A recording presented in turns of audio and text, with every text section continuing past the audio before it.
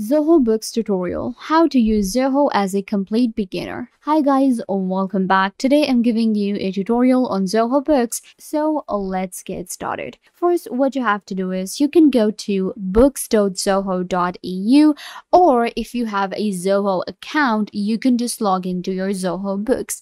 Zoho is an amazing corporation with a lot of different tools and softwares that we have a lot of different, softwares from Zoho, but we also have an accounting software which is known as Zoho Books.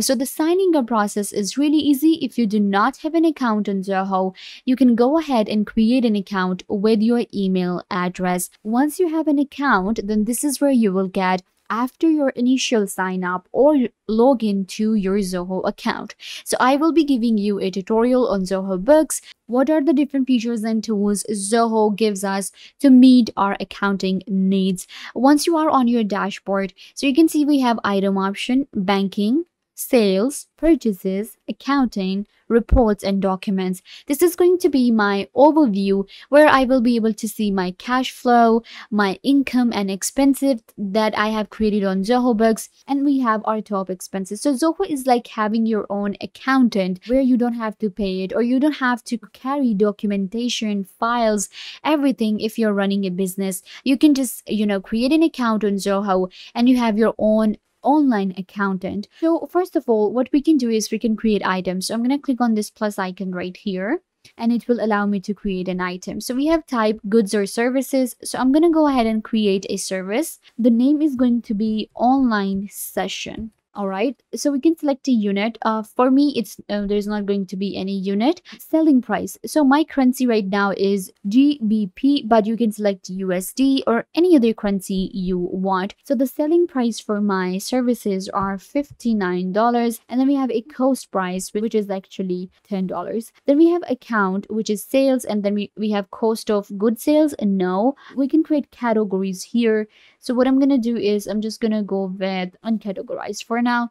We can enter a description and others. So this is how you can create an item, and I'm going to click on save. Now I will be able to create my invoices, or I will be able to create expenses and keep check of this item that I have added on Zoho. Moving on, we have banking.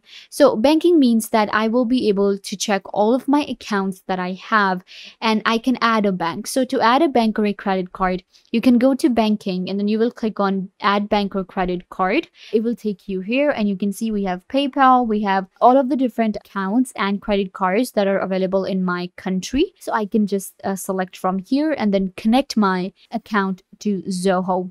So this is how you will be adding an account. Then we have sales option. So in sales, we have customers, estimates, invoices, payment receipts, recurring invoices, and credit notes. So let's go ahead and create a customer on Zoho Books. I'm going to click on new right here. And then we have to enter the first name for our customer. So it's going to be Harry. Last name is Cheddar. The company name. So the company name for them is Medium. Name of the customer that will be displayed. So I'm going to go with Harry. Okay. Then we have customer email. It is important. So I'm going to enter an email address. After that, we have customer phone. So you can enter a phone number as well. Their website. We can select a currency for them. So we can actually deal with our multinational clients, or we can deal with our domestic and our global clients as well by selecting different currencies. So what I'm going to do is I'm going to select the country for them, which is their currency, so that I will be able to give them invoices really easily, and it's going to be euro. So this is going to be the change rate according to my currency.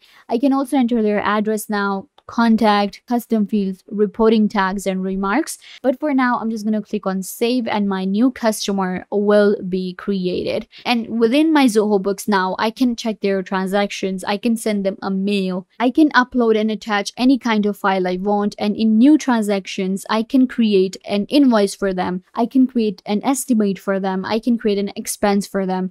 And that's what I'm going to do. I'm going to create an invoice now. So we can create an invoice from here as well, but I'm going to click from from here and it will automatically select a customer for me. So you can see I have Harry selected already because I, kind of like created an invoice for him. But if I wanted to go with this option, then I will have to select a customer.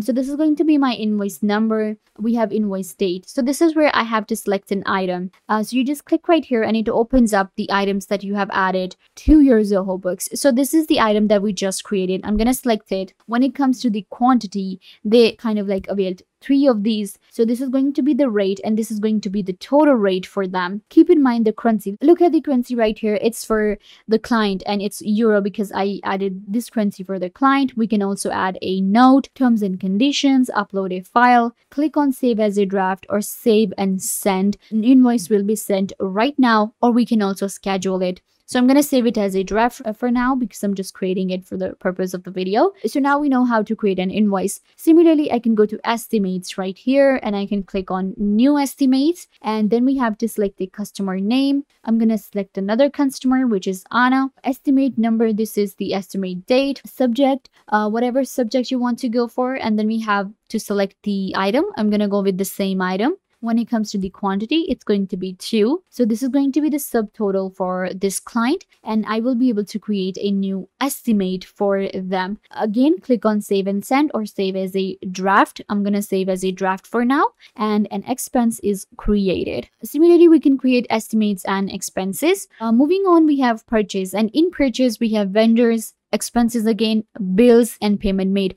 So creating all of these different things such as expenses and invoices, it's all the same. Even if I show you, let's say that I want to add a vendor. So I'll just go to the vendor option right here, click on new, and then it will open it up for me. And now I can add a new vendor. Just like I created a new customer, we can add a vendor. So you just have to enter their first name, then you will enter their last name. We have company name, we have display name, vendor email, similar to that, but they will be shown in a vendors list, not in the customer list. So I can create a bill as well, payment made and vendor credits. So you just open up the option from here and then you can just click on new and it will take you to the window where you can create credit for the vendor, where you can create bills for the vendors and payment made. So now I can just, enter a vendor name.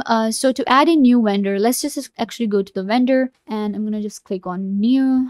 So once you have entered the details right here for the vendor, click on save. A new vendor will be created. So now I can just go to the vendor credits, click on new, select a vendor that I just created. Then I can enter an item for them. You will see all of your item list here. So maybe we can go with the other one and I can select the quantity and then the total will be shown right here. We can add more than one columns in our invoices or in our expenses, anything. Just click on add another line and you will be able to add it. You can also select the account from here, quantity, rate, and amount. We can also copy this one and like clone it to the other lines. If you want to delete a line, you can just like cross it. Once you're done, you will click on save as open or save as draft.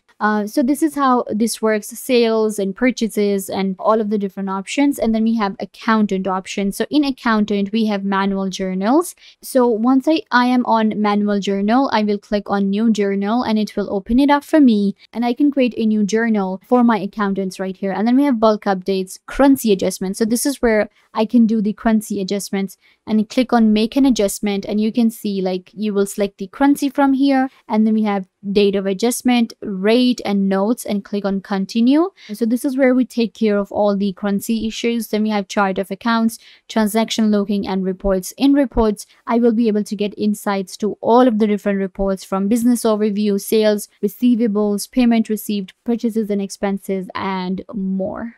So this is how you use Zoho Books. I gave you a beginner's tutorial. You get started with your email address and then you get all of these different features and tools. Using Zoho is really easy and it gives you all of the different accounting features you need. So go ahead and check out Zoho Books right now if you're looking for an accounting software.